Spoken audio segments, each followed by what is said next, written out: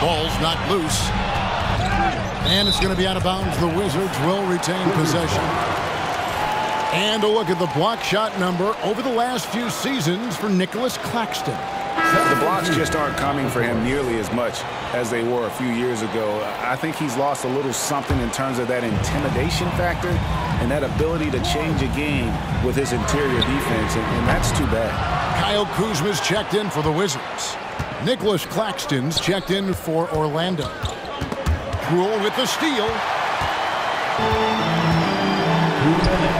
Here's Doncic. And they're unable to get the tying basket there. Magic leading by 3. Here's MP. Oh! Man. A little razzle-dazzle from MP.